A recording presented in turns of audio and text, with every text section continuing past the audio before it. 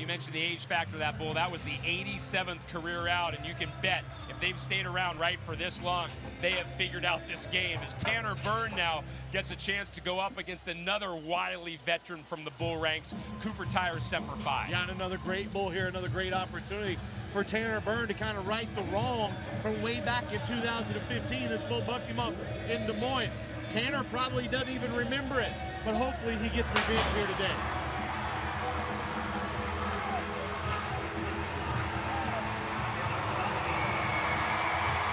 Semper Fi starting to show a little bit of that age, but Tanner is not going to complain. It doesn't look like there are any re-ride flags.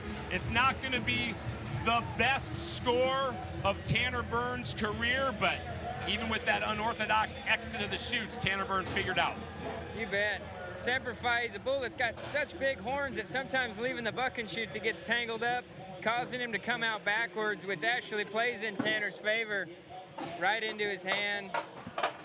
Hey, I think Pearl Harbor missed me, guys. He just came right back into the booth. It's amazing.